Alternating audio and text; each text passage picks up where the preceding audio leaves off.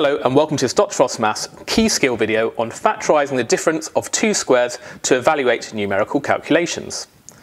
Now in this particular case we've got 64 squared minus 36 squared, and what we could do is we could just work out what 64 squared is, that's 64 times 64.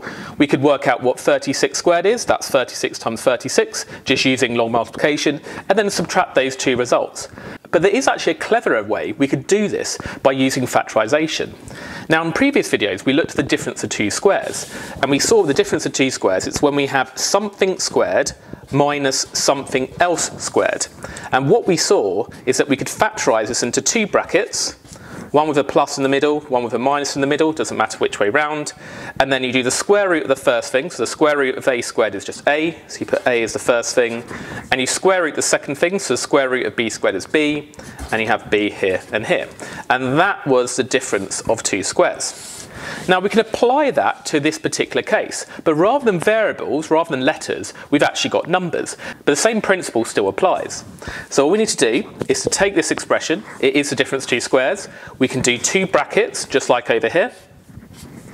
And as we have here, we put plus in the middle of one of them and minus in the middle of the other one.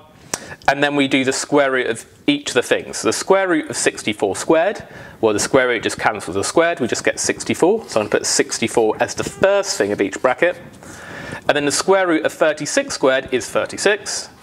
So we put 36 here and here. And now we've got two brackets, and we can work out easily what each of these two brackets simplify to. So what is 64 plus 36? Well, that's just 100, isn't it? And remember, when you have two brackets next to each other, or any two things next to each other in algebra, it means you times them together. So we've got this implicit times in the middle. And what is this second bracket? We've got 64 minus 36, that's just 28, if you can do the mental arithmetic there. And now we've got a really easy calculation. We're just doing 28 times 100. Well, when we times by 100, we put two zeros on the end, so it's 2800, and that's the final answer. And notice we managed to work out this result without any tricky kind of long multiplication like doing 64 times 64, for example.